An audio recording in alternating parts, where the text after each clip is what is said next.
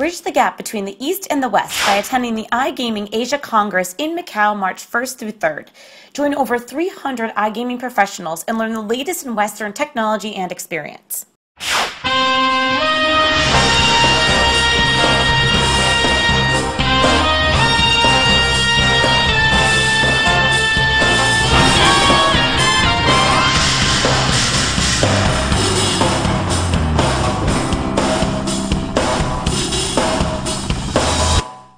I can even use him, you know, to get out of the bad situation. So he can be part of the team. Oh yeah, big time. Cool. You like that stuff? Yeah. You like that stuff? Unfortunately, he doesn't have the time to do that often, but every time he's got the chance and we are able to go and do that stuff, he's behind us 100%, because after all, that's his life, you know. À ce moment-là, on recule, on arrive sur lui, mets-toi pas trop loin derrière nous autres. OK? Toi, t'arrives. Toi, le VIP est parti, t'arrives pour nous donner un coup de main. Tu t'en viens complètement sur mon flanc gauche. OK?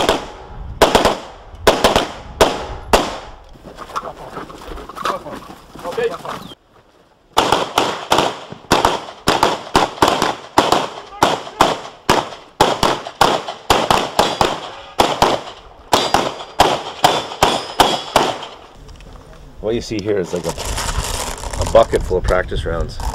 Right. That's enough to last the Costa Rican Police Force 2 years of training.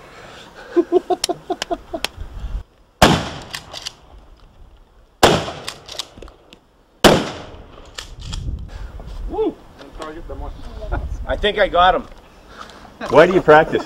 6 hours, nothing. You know, if you're serious about your security and you actually put the infrastructure in place, you actually have to know how to use it, right? It's like anything.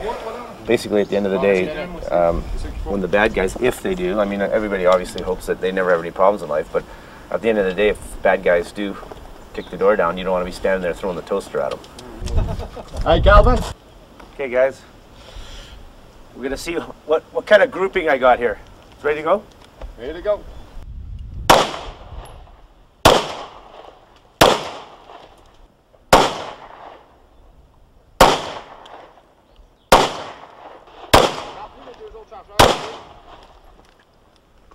You got a grouping here, you got a grouping there, which is good. I pretty much hit him with every shot.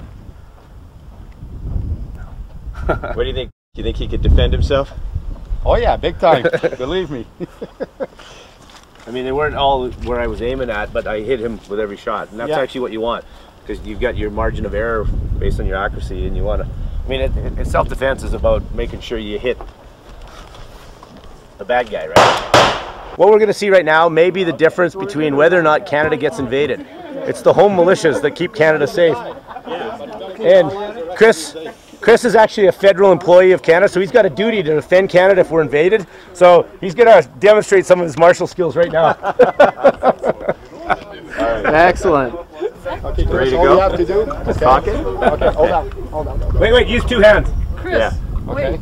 you cock this thing, Yeah. give me your hand, your other hand, okay, just like this, okay? You don't have to be very strong on it. No? Not a big recoil? No, Okay. just, I have a funny thing and I say, you know, it's, you hold that like you old woman. Yeah. You know what I mean? Okay. Just Well, like that. I fired a Glock. Is there more of a It's recoil exactly there? the same thing, it's even easy with this one. Is that right? Okay. Because the Glock, it's 40 millimeters and that's 9 millimeters. Yeah, I don't want to mess around with this gun. And could you just grab that thing? Yeah, sure. Thanks, man. Okay.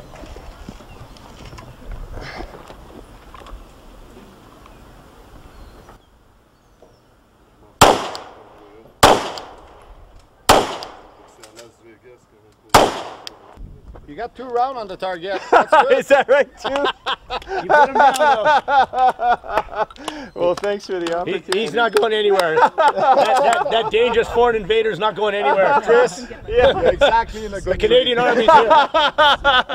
Alvin.